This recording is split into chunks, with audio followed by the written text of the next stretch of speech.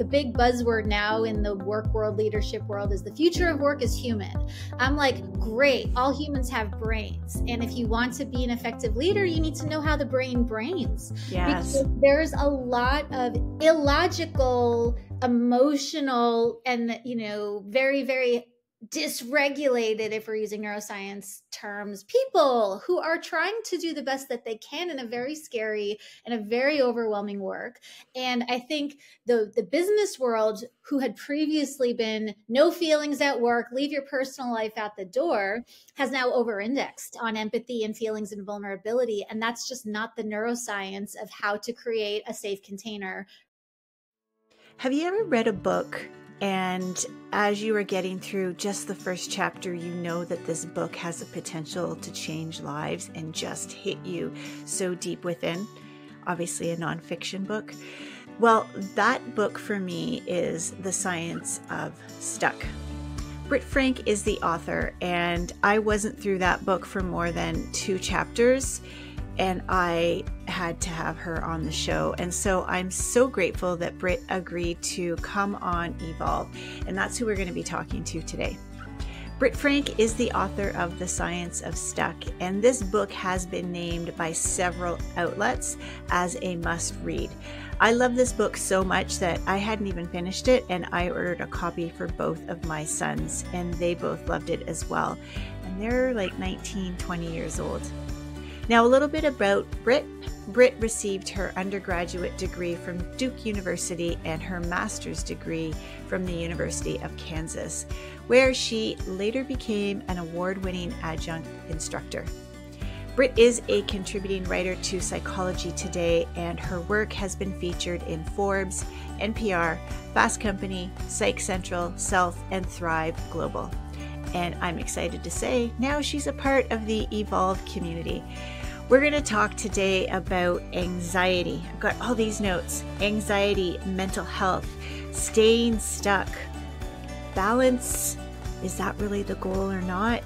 And self-leadership. There's going to be so much. You might want to grab a pen and paper for this one. I hope you enjoy this conversation as much as I know I will. We'll see you soon. Welcome, Evolve community. I am so excited to be bringing you our guest today, Britt Frank. Welcome to the show. Thank you so much for having me. I'm thrilled to be here. Now, I was sharing in my intro that I read your book in the summer in a day. Couldn't put it down. And I wasn't even through the book before I ordered a copy for both my sons. One is almost 19. The other one is 20. And in fact, I was talking to my 20-year-old yesterday. I said, you know that book I sent you that you really liked? He's like, yeah. And I said, I get to talk to her tomorrow. Do you have any questions? So he didn't have any questions. So I'm gonna take space for all the questions today. If that's all right. That works for me. That's fantastic. So Britt, I'd love to start off by asking you, why did you write this book and how did you come up with this great title? So the title came from, so I obviously am a therapist. I work in mental health. I have a private practice, but I also do corporate keynote speaking. And a lot of mass corporate type audiences haven't been to therapy, nor would they ever identify as having a mental health challenge, nor would they ever pick up a quote self-help book. Or it's just, their lives are fine and work-life balance is my dilemma. And not to minimize anyone's life, but it's just like therapy is not the thing.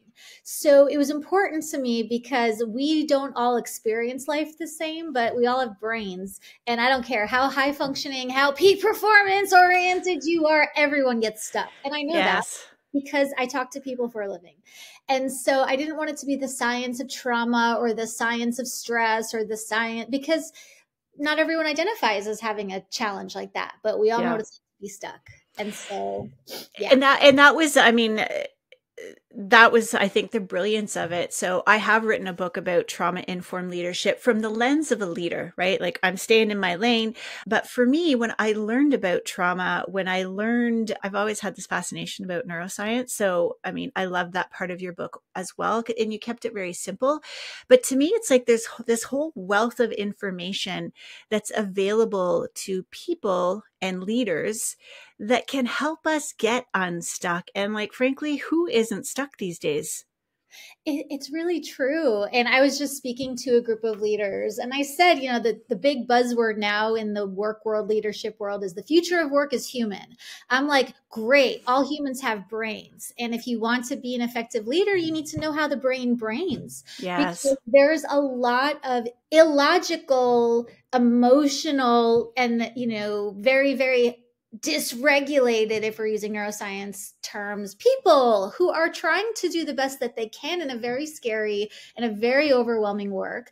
And I think the business world, who had previously been no feelings at work, leave your personal life at the door, has now over-indexed on empathy and feelings and vulnerability. And that's just not the neuroscience of how to create a safe container for productivity. Yeah. And I really love, as a therapist, saying you don't need to dive into your feelings. You don't need to be a therapist to be a manager of a team. You need to know a little bit of neuroscience, like driver's ed 101. Yep. And really cool things can happen. Again, it's both horrifying and encouraging to know the bar is pretty low, to make people feel seen, heard, valued, and empowered to show up. Oh. Britt, I haven't heard many people say that, like the bar is pretty low. And I think that is inspiring. And it's like, oh my gosh, we can actually do this then. I don't have to turn into a therapist type thing. So I know I've got like pages of notes here. And so at the beginning of your book, you had a statement about evolving tension between our drive to self-protect and our drive to self-transformation. And when we do that, find this drive for self-transformation, you wrote, we become a living act of hope. I think that was in the foreword. So those are my words. It was in the foreword. Wait, it was in the foreword? Okay. I thought it was to me, it really resonated for our times right now. Yeah. And yes, we are talking about humans. This podcast in particular is for leaders, and trying to lead, let alone live through these times. Hope can sometimes seem a little bit unachievable, but what this is kind of saying is that this drive to self-transform and to look within ourselves is actually the way we're going to find our way out. It's so true. And those are beautiful words. It's just important to me to attribute credit. Yeah, absolutely. My forward. But the thing with hope is, if you look outside at what's happening in the world, it's very, very easy to go into powerless, hopeless. What's the point? There's nothing that I can do to impact. And on a global scale, that might be true. But again, if you want to transform the way that your people love, live, work, if you want to create a culture of innovation with people that feel empowered to make choices and to belong and to matter, the bar for that is low, and you don't need hope. I have this big diagram in my office of the central nervous system. Yep. Tell all my, this isn't for childhood, I just am stressed out people. You don't need to have hope. You need to have science. So this isn't rocket science, it's neuroscience, and you don't need advanced training to be able to make changes. It's both aggravating. I was sort of angry when I first learned this. I'm like, I spent how much money and how many hours and how much of my life just destroying things, when this is the path to transformation, is in these teeny, tiny, microscopic yeses that don't require any time or energy. In fact, it takes more energy not to do a micro yes, the little tiny steps, than to do it. Really? That's it? Yes, that's the path. The path to transformation is paved with microscopic yeses. Wow. So before we go, because I definitely want to hear a little bit more in your language about the nervous system and how we can make it simple for leaders. I do, though, want to talk a little bit about anxiety first. So that was at the beginning of your book. And that's a word I think all of us can identify with, because there's lots of things that can take us into that mode. And that also related to your point that mental health is not a mental process. Mm-hmm. So can you talk a little bit about anxiety and sort of how we need to understand it better? Yeah. And again, I get nitpicky about language, but it's not because I'm trying to gatekeep terms or tell people what words to use. That is not what I do.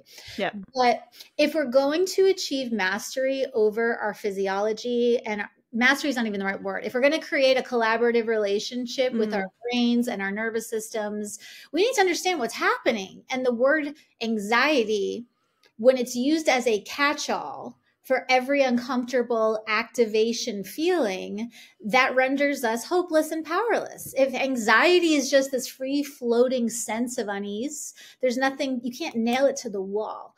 And so often when people say I'm anxious, what they mean is I'm afraid.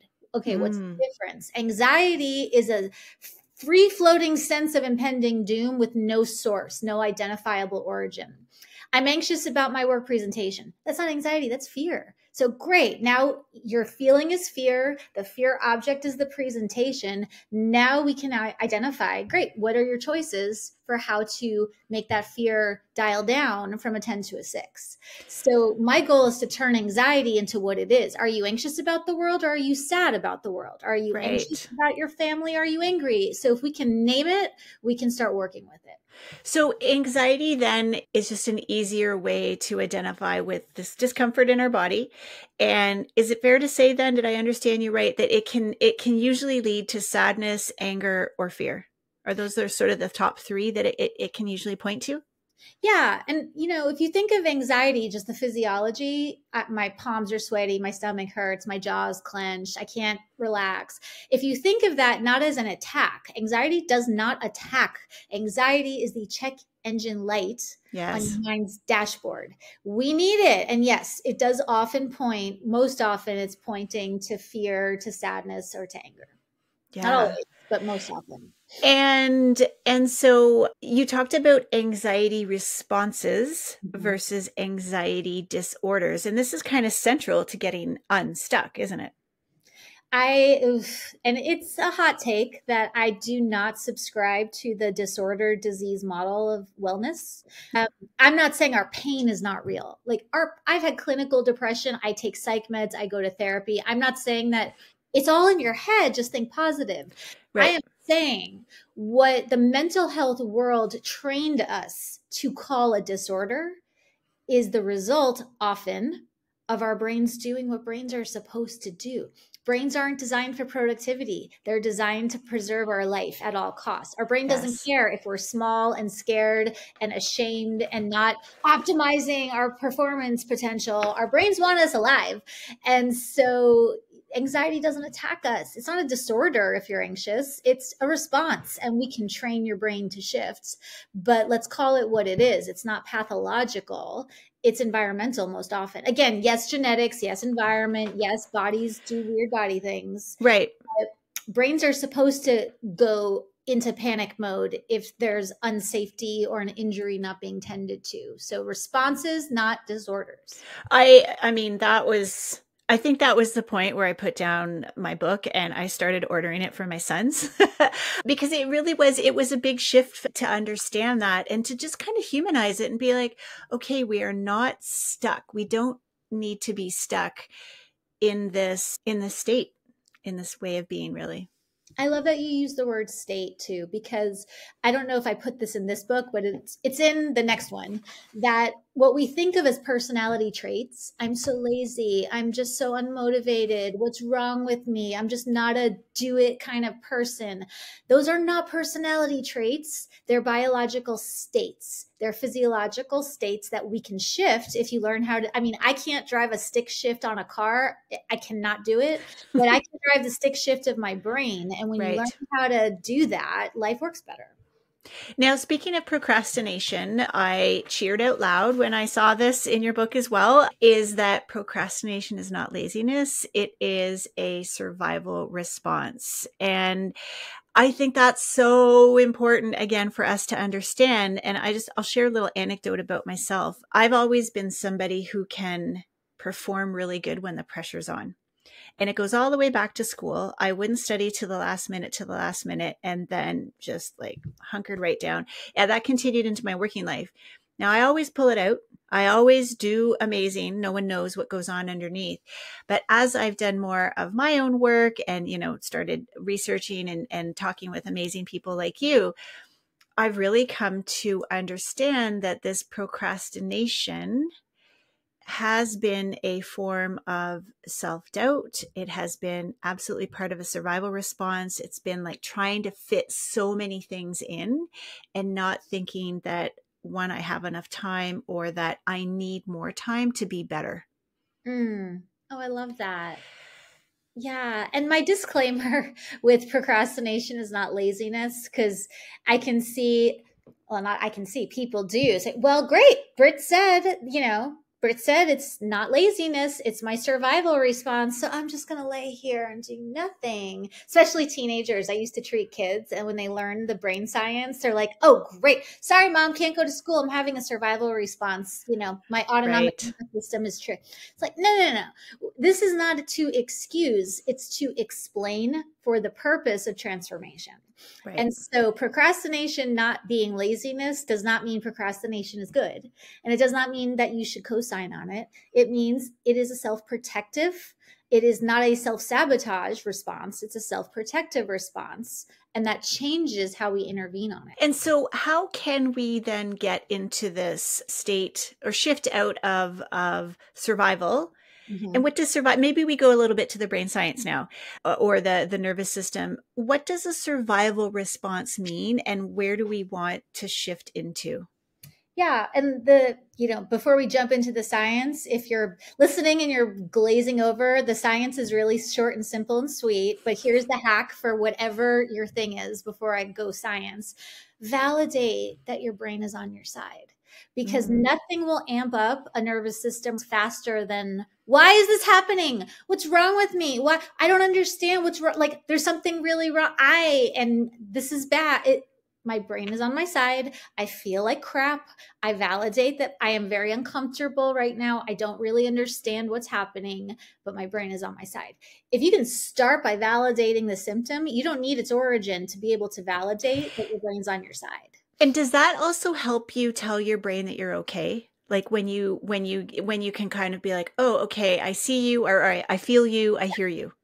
Yes. And that's, again, you don't need to know why a building caught on fire to know, get out. Yeah. Like, we don't want to sit around and go all philosophical. Why'd the building catch on fire? And I wonder how I feel about the fact that this room is on fire. And my childhood narrative about fire. Get out. We'll ask why questions later. Right. So, when you're anxious, when you're stressed, when you're burnt out, whatever your thing is, don't start with why. We'll figure out why later. But let's start with, my brain is on my side. What are my choices? Because the science of being stuck ultimately is your brain will go into fight, flight, freeze without your conscious input. Your brain will either shift into, whoa, whoa, whoa, too fast, I can't slow down, or I'm collapsed on the floor, right? We either have too much gas pedal or too much brake pedal. And that's your amygdala is the alarm of the brain. There's a lot going on without your logic. And well, it shouldn't be, my amygdala shouldn't be going off because logically I'm fine. Cool. Right. But logic isn't part of the equation. So we got to start with number one, my brain's on my side. Two, my brain is braining without logic being part of the equation. And then three, what are my choices? Not to feel better, not to feel happier. It's to feel safer. Whether you think you should feel unsafe, your brain does. So that's the task. And safety is not always about an imminent physical threat that we see. Our brain stores these safety signals, correct? And so you might connect, or it might see something or smell something that in the past has triggered danger. And you might not consciously be aware that there's something that it remembers. Exactly. And the reality of the world, especially right now, today, as you and I are having this conversation, is there are a lot of horrible things happening. And those images of horrible things happening are in our faces 24/7. Now, I'm not suggesting that we hunker down in positions of privilege and safety and ignore what's going on in the world. I am saying in order to be useful to humans at large, we first have to make sure that we're regulated enough to be able to show up and participate in any meaningful way. Yeah. And that starts with reckoning with your brain doesn't differentiate between what it experiences and what it sees. It'll go into fight, flight, freeze, even if you're sitting on your couch. Right. So let's come back into the science then. Are we good to go into easy science? We're not going to get into lots of big neuro terms, but I'd love to hear your description about the brake pedal and the gas pedal. And also, this word regulation, right? It's being used a lot. I'm using it as well. How could you describe all of those things in the most simplest and easiest accessible way for us?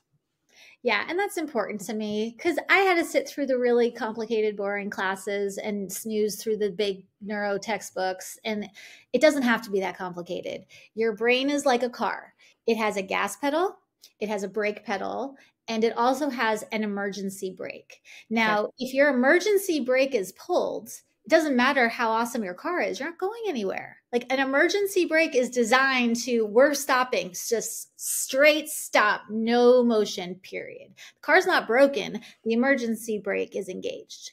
Now, if you're into polyvagal theory, which is super fascinating, excuse me, there's a phenomenon called, dorsal vagal shutdown. The short way of saying that is your emergency brake is on. We need a brake pedal because we need to be able to shift between gas and brake. You need to be able to pump the brakes when you're approaching a light. But if your emergency brake is on, you're stuck. And so knowing your brain's the same can help. So what would be an example when that emergency, because can that emergency brake come on like in the middle of your foot being on the gas pedal? Oh, yes. What would be an example then that we could all relate to where gas pedal's on, like you're going, doing your thing, you're trying to be productive, and then, oh my gosh, that emergency brake comes on and like, holy shit, I wasn't expecting this. What would be an example? So you're going about your morning and you're, not super thrilled to be awake, but you've had your coffee and you're getting your stuff done. And then you look at your phone and you see the news feed and you're watching graphic images, and now you're scrolling. And now you're scrolling, and now it's, oh, I have a meeting at 10 and I need to go and get the laundry changed, but I can't get off my phone. Right now, I feel like I'm locked on my phone in this doom scrolling trance. That's the emergency brake coming on. Wow. What I find so amazing with that, Britt, is it's not this like overt, like life stops. Life is still moving. So that's an important thing for us to understand is life will still move with this emergency brake. But I guess what I'm picking up is our shift of attention is what freezes. It's really our it's our physiology, not just our attention. When you're in a doom scrolling situation, it feels like life is moving, but you're not going anywhere. You're not moving. You're not getting off the couch. You're trying to go to bed and it's 2 a.m. and you need to get your sleep, but you saw something, you clicked on something. And we all know this is not like conspiracy theory. We know that these are engineered to keep us on there, but the apps are also engineered to create fear responses because a fear response will result in a freeze, which will result in hours continual of scrolling. Yeah. Wow. Okay, so we've learned about the emergency brake. Is there something in our workplace maybe that doesn't involve a phone that could cause the emergency brake to go on? Back when I used to work for people, I found I do best like not working. I like to collaborate, but working for people or having people work for me, not super my favorite thing in the world.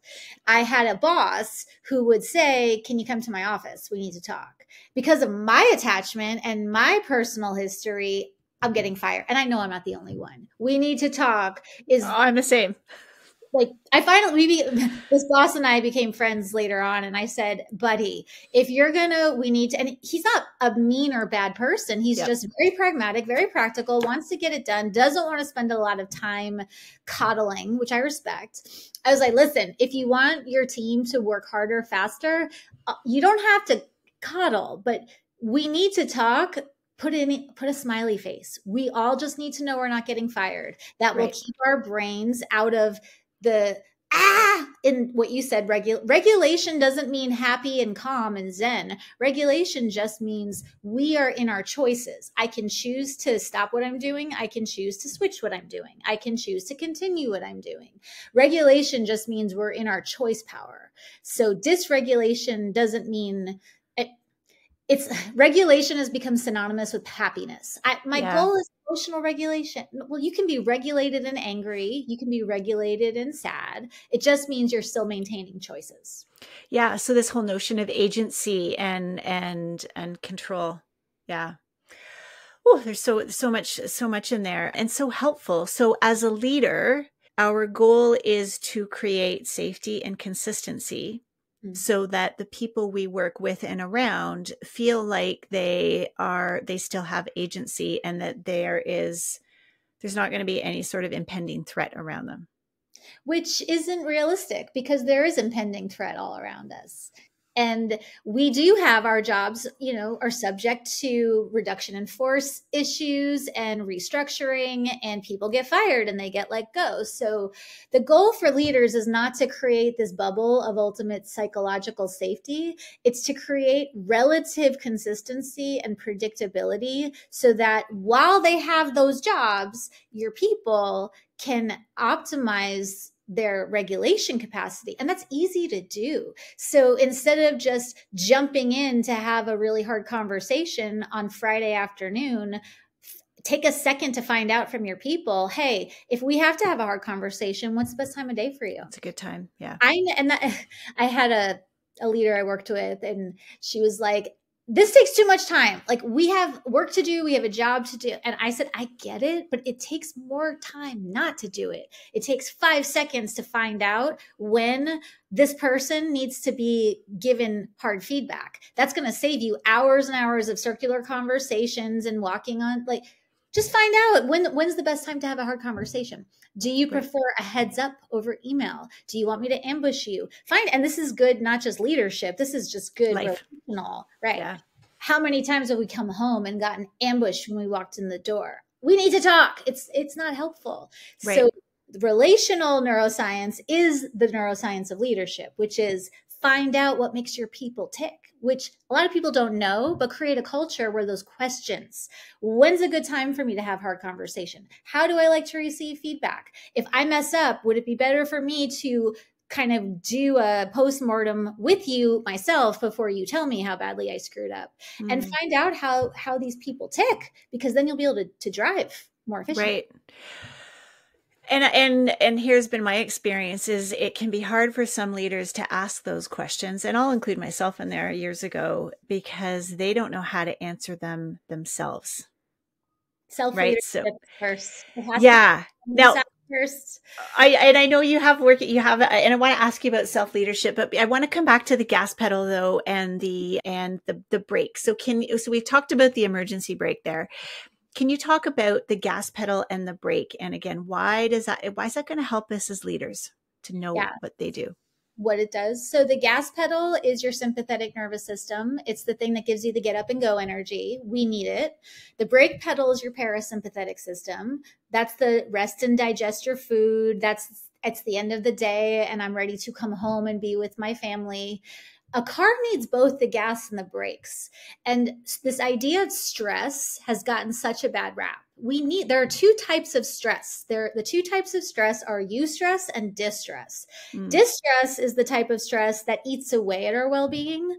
Eustress is generative, creative stress that empowers us to get up and execute. The goal is not to get rid of the gas pedal or to get rid of the brake pedal. It's to be able to shift smoothly between the two. So we don't want to go for happiness or calmness. We don't want that. We want eustress on the gas pedal, and we want just enough brake pedal where we can slow down. We don't want to be jerking back. Right. And so how are you finding people are using this brake pedal and gas pedal right now, generally speaking?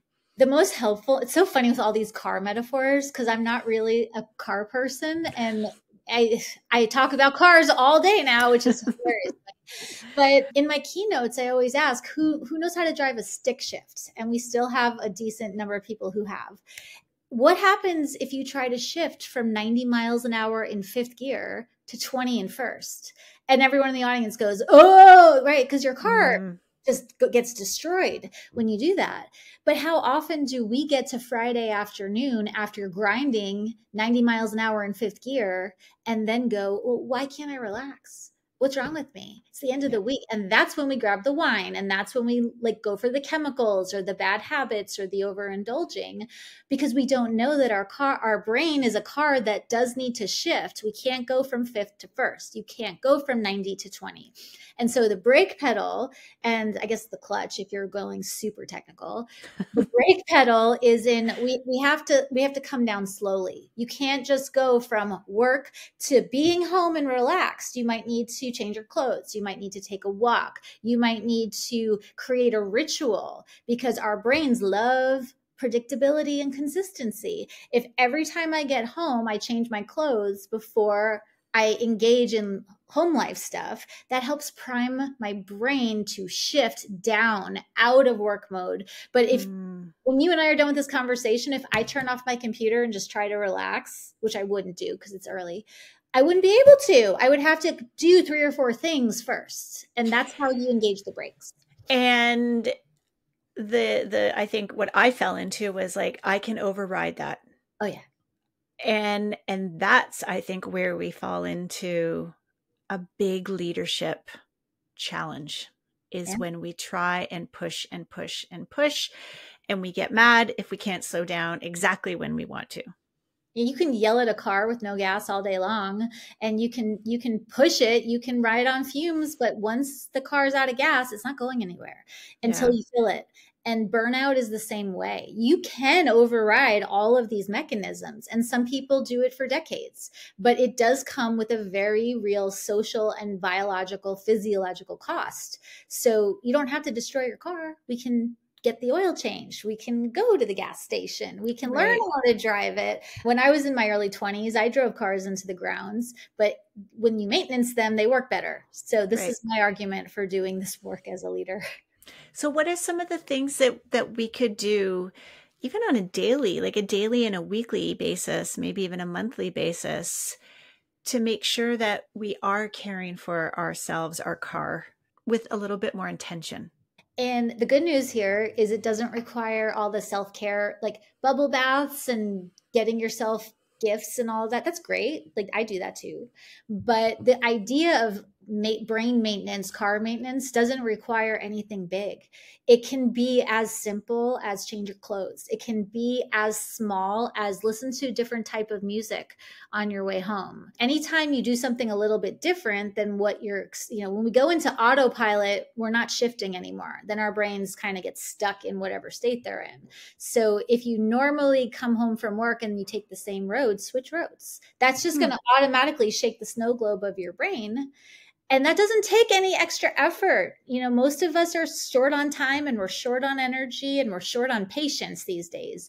So these very small shifts don't take they're not a big lifts. We just need to nuance and sand down the corners, and that can make a huge impact in how we live, lead, and love. Wow. That's simple. I never realized that. I know when I get home, I do love to get into a cozier sort of set of clothing. And I didn't realize that was a cue for my brain.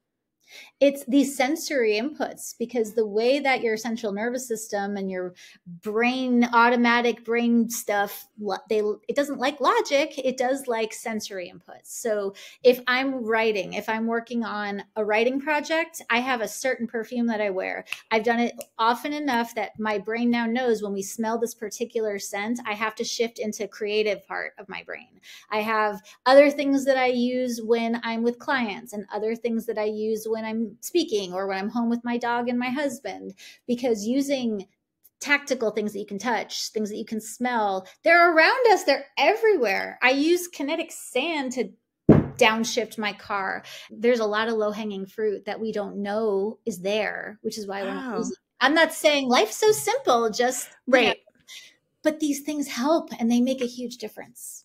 Now, and so here's where I'd love to go next. We get stuck in our heads. So our ability to downshift that clutch of our nervous system, the big aha for me was realizing how much I was living in my head, and I didn't even know how to interpret sensations or cues from my body.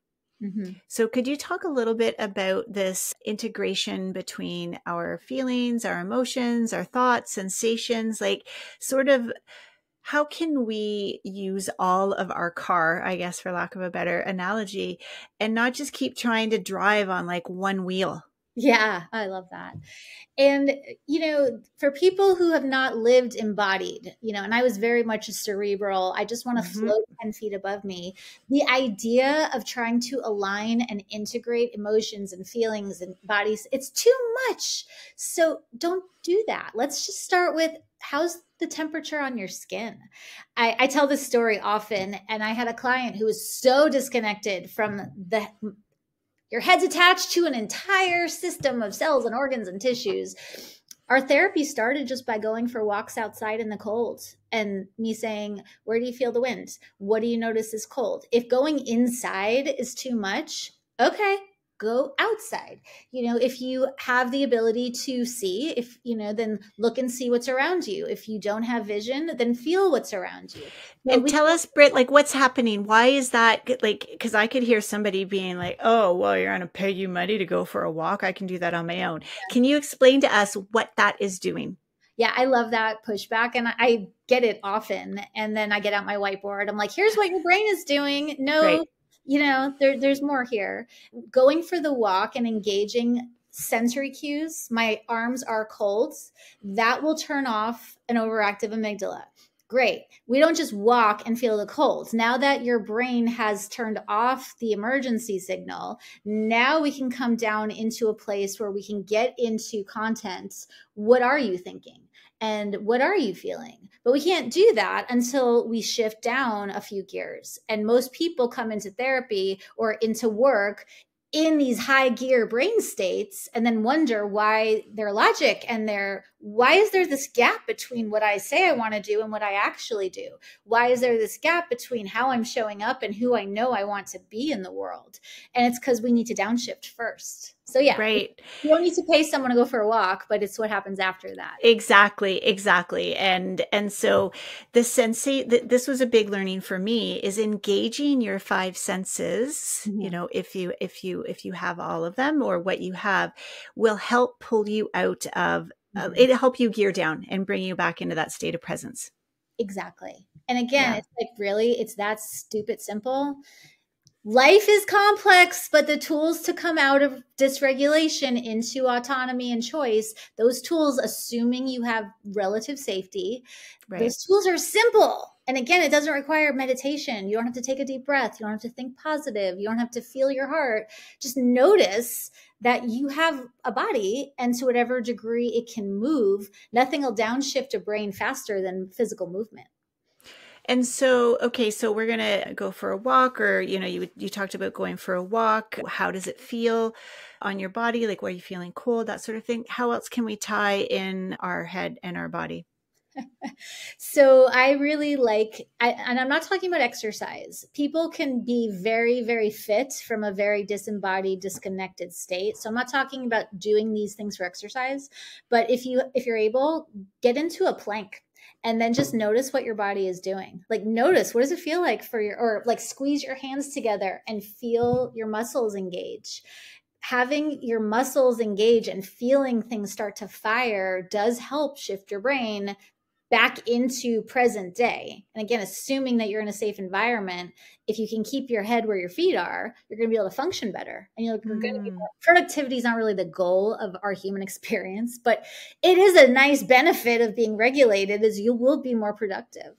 And so what are some things, if I'm a leader, or, well, anyone can be a leader at work. It does not depend on a title.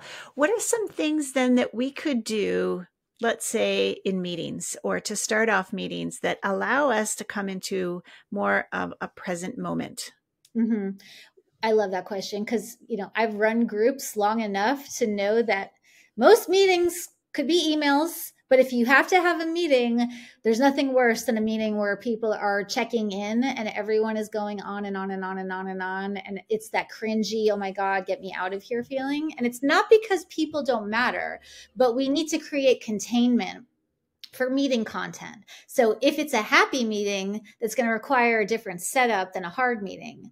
But if it's a small group, do a one-word check-in. You want to check in with your people. People need to be seen, heard, validated, but they don't need an open mic. because that's Right. not helpful. Having an open mic will create lots of panic responses in everyone else's brain. So do a 1-word check-in, in 3 words. How are you feeling right now? And Yep. it's not creating group therapy. It's creating containment for regulation using skills like a 1-word check-in, or, having the meeting room cold, because when things are colder, your brain is more downregulated. I don't like being cold. It's uncomfortable. But if you're talking panic and stress and anxiety, you're going to be more likely to go to that brain state if you're hot than if you're cold. So keep Right. meeting rooms cool. Little things that do make a difference. Yeah. Yeah. Even as you were talking too, I thought, the power of high-fiving the person beside you, even, that's a tactile thing. Just that, how did that feel? Was it hard? Was it soft? Was it, did it sting? Again, just brings you into the present moment. Exactly. And then again, for leaders, when I worked in the corporate world prior to being a wellness person, nothing enraged and dysregulated me faster than a "Hey everybody, isn't it great?" style of leadership. It's like, don't polish the turd. If things are bad, I know 0 grown-ups who like being patronized like children. So Yeah. you're not telling anybody something that they don't already They know. don't already know. So you want to build trust with your team? Start by, you don't have to overshare or be fear-mongery, but don't polish the turd. If it's Right. bad, name it. Right, right. Be real with it. Now, is there anything else from the science? We talked about the brake, the emergency brake, the gas pedal. I mean, I feel like we've captured a good sense of neuroscience in that sort of metaphorical way. Is there anything else though that you think would help leaders when it comes to understanding neuroscience?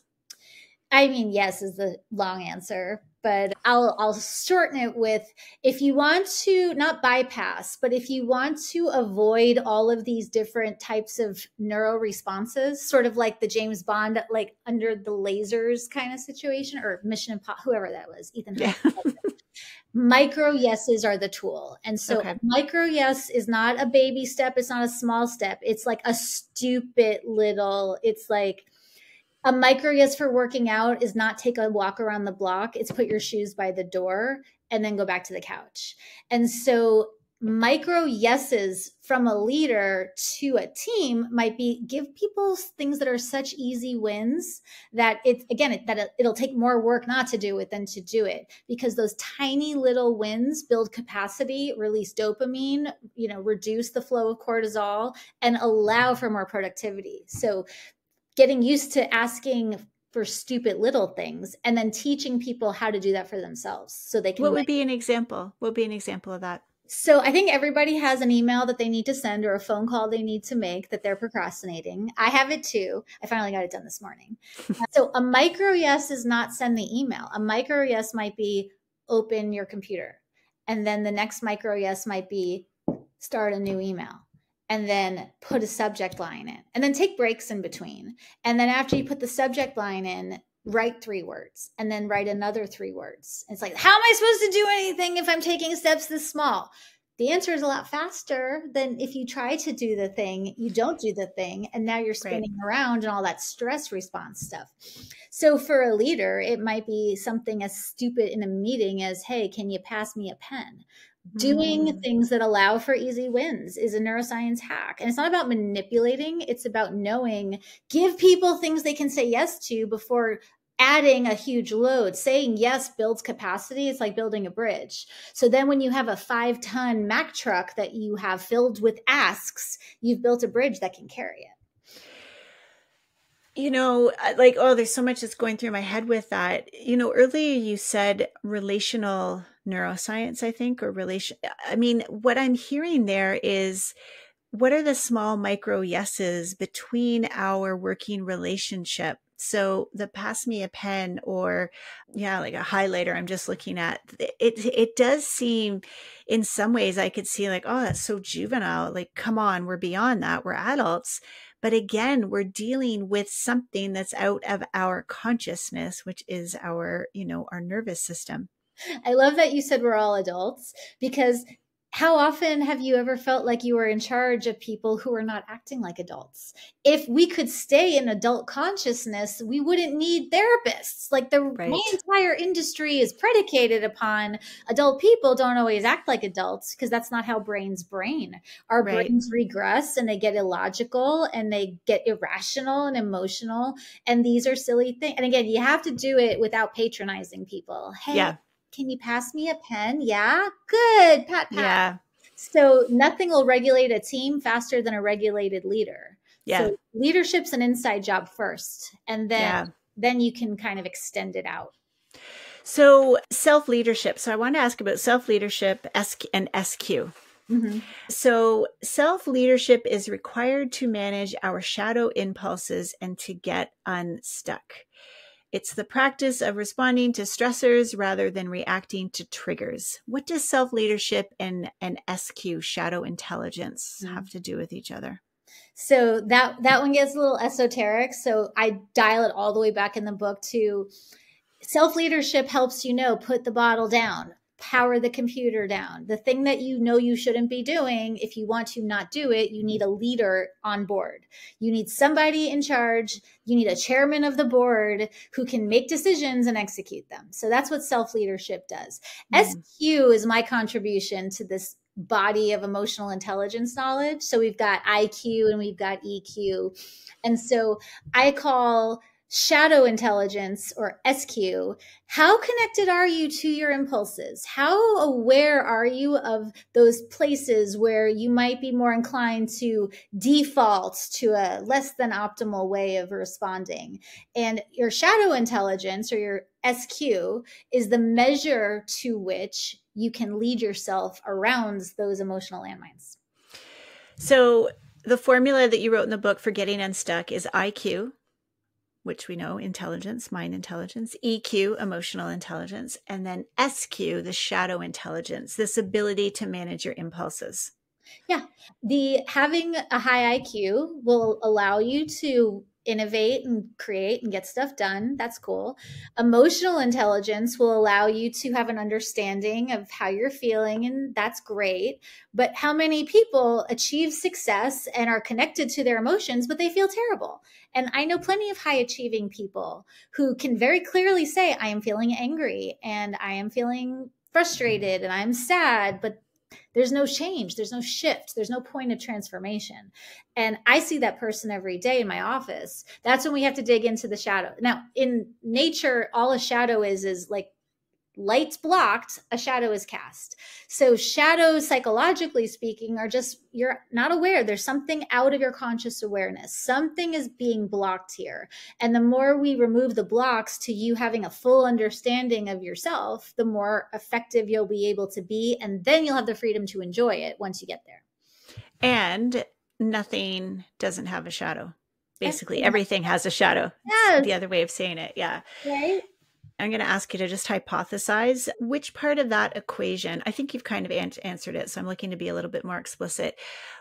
What percentage of leaders out there do you think have really invested in their SQ, their shadow intelligence? Ooh, I mean, what is the state of leadership today? I think the reason there are 5 bajillion books and courses and seminars and conferences and workshops on leadership is because it's tricky. And there seems to be some gaps in the body of research and literature and knowledge. And I think SQ is one that has largely stayed limited to the therapy world. And it's not just for people who struggle with their mental health. Having awareness of your shadows and the ability to self-manage, self-lead, and regulate through them is a very human experience. And so I think I don't have a number. I think not enough. And I think everybody could benefit from being more connected to the internal squad of care. I mean, our minds are not a monolith. There's not just one part of me. I have parts of me that are good and parts of me that are snarky and parts of me that can get things done and parts of me that don't want to do any of the things. Our system is like a company with different teams, and we need somebody in charge to manage them, because then all of your people on your team also have their internal team. So there's a lot to manage. Yeah. And so this experience with SQ, Britt, what have you found inspires people to take that piece on? Well, I think the barrier to taking on that type of conscious awareness is the fear of shame, right? Oh my God, if I told people what was happening in my head, they would cast me out. I would be rejected. But we all have weird things in our head. Like, I sit with people who say the things and I hear them from every place in life, from every level of functionality and achievement. Our heads do weird things. If it's in your head, if you're acting out and causing harm, that's a whole different story than if you're having weird thoughts. So if we can de-shame and normalize that everyone's brains do weird things, so let's work with it. That's content. Right. Let's not judge it or fear it or shame it. Let's just, I tell people, think of your intrusive thoughts like a really untrained person on a sports team that you can't trade. Like, this is your team, so Right. you can't get rid of them. So we have to coach them and train them up and give them more skills. And there are ways of doing that. I mean, I love that. I love that. So, Britt, I wrote a book called Trauma Informed Leadership. And so this was another part of the book where I was like yelling out loud. You talked in your book, you wrote in a few areas, we all have unresolved trauma. And I loved how you described it, which was brain indigestion. So I'd love to hear your take just as we wrap up here. Why do we need to know about this T word as leaders? Why is it going to help us be better leaders in our workplaces? And again, everyone seems to have over-indexed in the zeitgeist on the word trauma. So now everybody has trauma and every emotional ding is traumatic. And I'm not minimizing the reality that humaning is hard. And to some degree, everyone is going to experience some kind of, if trauma is defined as I do, as brain indigestion, something happens that your brain did not metabolize and it got stuck and it showed up as a symptom like stress or anxiety or reactivity or whatever. Doesn't mean everyone experiences trauma the same. And it doesn't mean that you had a bad childhood. It just means that trauma is part of the human experience. Yep. So if we can not minimize, people have gotten very angry at me. It's like, you're minimizing the pain of real trauma survivors. I'm like, listen, I'm a recovering drug addict. I'm a sexual assault survivor and a childhood trauma survivor. I'm not minimizing it. I'm saying it doesn't take away from my experience to recognize that you had yours to whatever degree you had yours. So trauma is a human thing. And I tell people now, don't worry about calling it trauma. Let's just worry about what it is and the impact. Is anything that's too much or too fast for your brain can become indigestion. And so shifting and micro-yesing is the same strategy for high-level PTSD as it is for revenge bedtime procrastination. The brain chemistry is different in its volume, but it's the same process. Right, right. And you also say too, and I said this in my book, like, you don't have to tell your story to heal and to work with it and do all of this. So what other suggestions? So you've talked about micro yeses. What else would you say that leaders need to know about trauma, if anything, or the concept of trauma? Yeah, that they don't need to be therapists, that understanding trauma doesn't mean now you have to enable and coddle your people and be in everyone's feelings. In fact, we want less therapizing and less vulnerability at work, if anything, not more. As a leader, your number one strategy when it comes to trauma or neuroscience or stress or whatever is validation. Like, it's stupid simple. Validation doesn't mean agreement. It doesn't mean co-signing. You're not giving away your power. You're just saying, hey, I see where you're coming from. And that makes sense. Right. This is what it is. I understand you don't like that, but like, I don't need any advanced training in neuroscience or therapy to be able to validate that someone's having an experience. I don't have to go there with them. I don't need to match the intensity. I don't even need empathy. I'm empathic naturally, and I know you are too, but you could be a stone cold sociopath and still provide validation to someone because you don't need to be in your feelings to validate, which is great. And that validate, just take us back to the nervous system again. That validation does what for the person's nervous system? Pumps the brakes. Right. Right. And pumping the brakes helps us to slow down and be in the moment. And to be logical. If you're thinking of, right, you pump the brakes, the person you're talking to is more likely to hear a hard piece of feedback if they're in the driver's seat than if they're locked in the trunk going 90 miles an hour in fifth gear. So validating is always a good first line before doing anything else. Right. Well, Britt, I usually end off my podcast with these 3 questions. So I'd love to go there if we can, about self-awareness, self-regulation, and co-regulation. So the first one, and we've talked a lot about this, it's really about self-awareness, really kind of shadow intelligence in a lot of ways. Is there a moment or just a quick insight that you can share with us that really gave you perspective into yourself? A whole level of awareness. The last day I ever smoked crystal meth, where I had a very big reckoning of, oh, I have a problem. This is not a casual social thing. This is not just something I'm dabbling in. I have a problem. No one's coming to save me, which is the bad news and the good news. If no one's coming to save me, that means I am empowered to change, to transform, and to do what needs to be done to switch paths. Wow. That's a big moment. Yeah, big moment. Yeah. So second one around routines or rituals, something that helps you find that agency and that ability to regulate. Yeah. And I tell people rituals are not just, I love a good woo practice, but rituals are neuroscientifically sound things to help pump your brakes. So I do Julia Cameron, who wrote The Artist's Way. I do morning pages, 3 long-headed journal pages. I've done that every morning for, 15 years now. Wow. And that is a sacred practice that I do. But I have a bajillion rituals. That's just one of them. That's fantastic. And every morning. I'm human. I skip a morning here and there, but more often than not. How long does it take to have 3 pages come out? I use a smaller notebook, so it takes about 15 minutes. That's amazing. That's amazing. And now the last question is music. I love music, all types. And so I wanted to ask about a genre of music or song that helps you feel connected to something bigger than yourself. So I'm so not cool when it comes to music. Like, I don't know who the band of the moment is. It's not about cool, Britt. It's not about cool. Whatever works for you. That's my little shadow part going, don't judge me. I love musical theater. And so my car is my stage. And on any given day, you're going to see me jamming out to some show-tune situation in my car. Love it. Love it. Love it. I'll tell you, Kinky Boots is one of my favorite. I'll put on a whole concert in my car. Love it. Yeah. Oh, well, Britt, thank you so, so much for coming on the podcast. I can't stress enough to anybody listening how amazing your book is. Where can they find more information about you and your book? Thank you so much. You can find me on Instagram, mostly at Britt Frank, and Britt has 2 T's. You can buy my book, The Science of Stuck, wherever you buy books. And the workbook will be out in June next year. Yay. Oh, good. And come say hi. I don't have other people doing my social media. It's just me. And I love meeting everyone and building a sense of connection in this very fragmented world we're living in.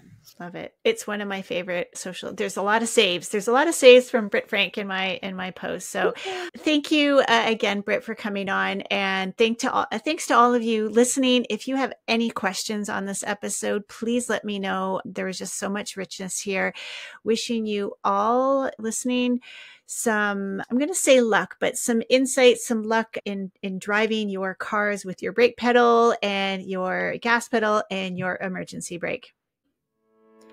So this car analogy really came to life in this discussion. Pedal down, brake on, or emergency brake. Well, I have always loved to drive pretty fast in my car, and now I realize that my nervous system has loved to drive with the pedal down for a long, long time. So I am learning how to put that brake pedal on. I have learned about my emergency brake, and wow, this is really changing how I'm showing up in the world. And I hope that this conversation with Britt has brought some of these nervous system terminology to you in an accessible way, in a way that can help you show up in the way that you want to. It's hard, our brains weren't wired to live the way that we're living right now, but what we heard from Britt today and what I know from other great researchers and people doing this type of work is that the more we can learn to partner with our brain, the more that we will be able to be intentional and responsive versus reactive. We'll have Britt's information in the show notes for you. And as always, if you want to get in touch with me, you can find me at carolynswora.com. And hey, don't forget, I've got a book out there called Evolve, A Path to Trauma-Informed Leadership. I hope you might find it interesting. Pick it up. Let me know what you think. And if you like what you're listening to on this podcast, it would mean a lot if you could like and subscribe. And hey, follow and let some friends know. Thanks again for tuning in.